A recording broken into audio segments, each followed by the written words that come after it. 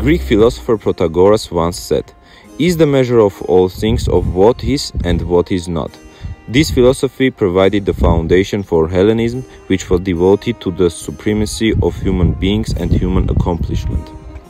Hellenism was based on the belief that human beings are considered to be the ultimate source of the truth and authority in the universe. Since the human being was considered to be the measure of all, human wisdom was also considered to be the most incredible one.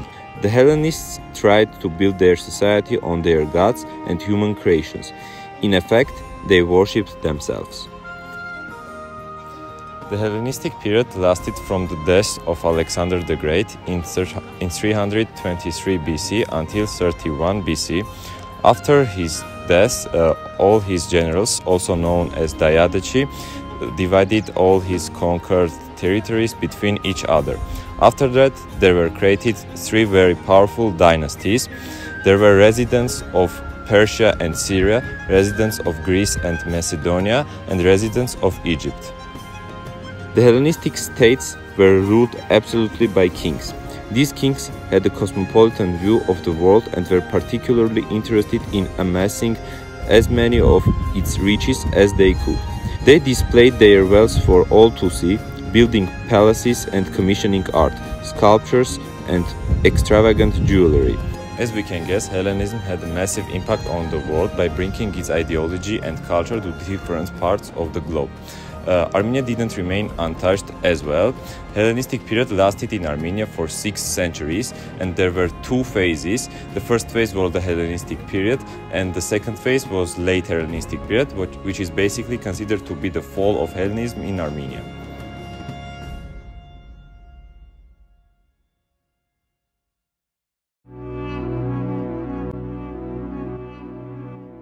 Armenia is an ancient country that went through different stages and epochs, and before accepting Christianity, the Armenian pagan religion was dominant in the country.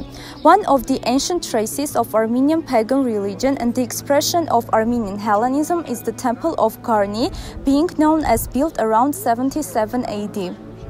Garni is dedicated to the ancient Armenian god Mihr, who was the Armenian pagan god of light, purity, and the sun. The Greek inscription uncovered by Martyrosarian in 1945 CE and the research of historians indicate that the Temple of Garni was founded by the Armenian king Tirtadas I, who ruled during the second half of the 1st century.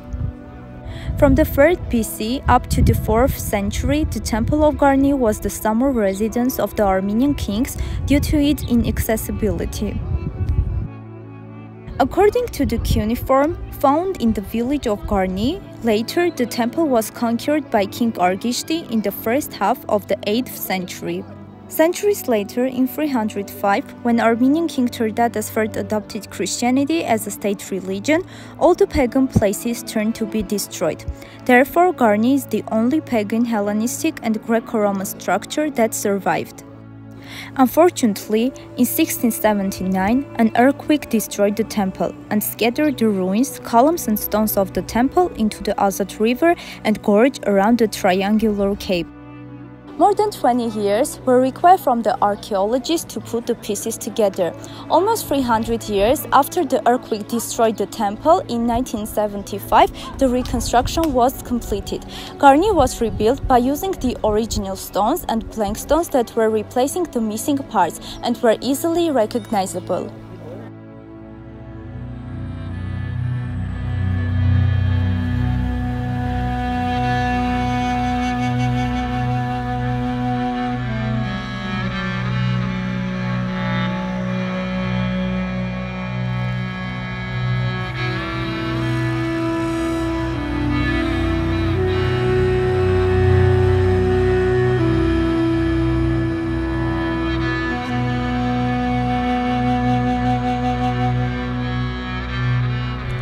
Few people may know, but the temple also played a strategic role because of its location. Garni is built on a high cliff overlooking the range of Gerama Mountains, the Azat River, and the Ararat Plain. Due to its high location, it has been an unreachable fortress for the enemies and the strongest fortress for the natives. That is why Turks, Byzantines, Arabs, all the enemies who have ever invaded Armenia have robbed and ruined the temple and its surrounding territories. The temple functioned as a royal garrison in ancient and medieval times, which later has been surrounded by Roman baths dating back to the 4th century and 2 7th century churches. Researchers agree with the idea that there has been an immense defensive wall constructed of monolithic stones dating back most probably to the 1st century after Christ. The importance of Garni has not faded with centuries. In 2011, Garni Historical Cultural Complex was awarded UNESCO Greece Prize after Melina Mercury. At the same time, the cultural complex welcomes over 136,000 visitors each year. Visitors are able to walk up the steep steps, enter the temple, discover the worship center of the ancient times, and walk around the columns. The remarkable temple also gives views of the Hz State Reserve. Interestingly, a big portion of those visitors are Armenian neo-pagans. The latter cause the site to be their spiritual capital. Each year, the most notable pagan rituals are being held in the Temple of Garni. 2,000 years have passed after Ditlevsen's return from Rome, but he is still alive in the words dedicated to the construction of the temple.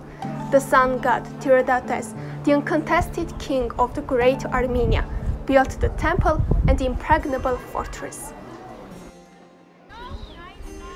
The Temple of Garni is the only surviving pagan temple in Armenia, which is very similar to the Temple of Athena located in Greece. It enjoys great popularity among tourists and has become one of the most remarkable destinations within the territory of Armenia. The Temple of Garni was built in the place of an Urartian temple. It emulates the latter's dimensions. The temple represents a Greco-Roman peripteros, and 9 wide stairs take to the entrance of the temple, where the sanctum is located. The temple features 24 columns with 6 columns on the back and 6 on the front, and 8 columns on each of the 2 sides. You will most probably agree that the Temple of Garni and the way it harmonizes with the surrounding nature create a sense of magnificence and transmit a mysterious, magical mood. Then, what makes this place appear so magical?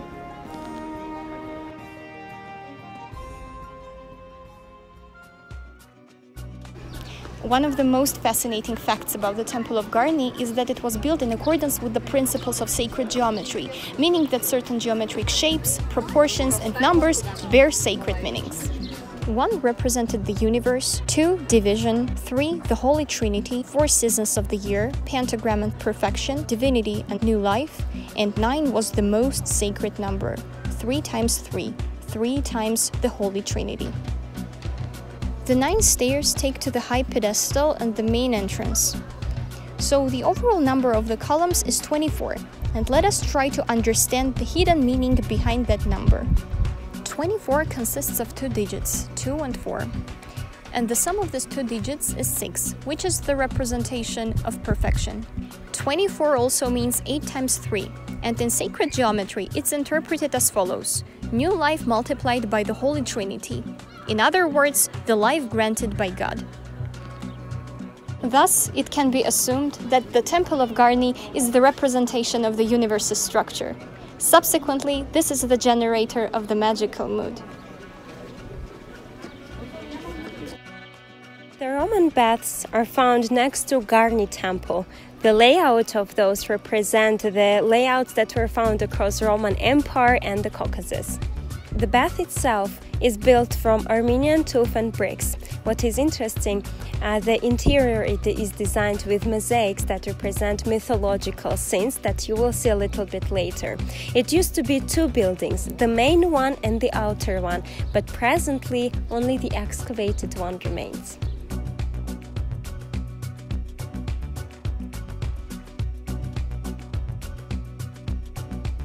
There was a Roman-style floor heating hypocustom, which means that the floor was laid on little columns made of bricks. The heat from an oven could be circulating underneath the floor. It is made of natural stones featuring 15 various hues.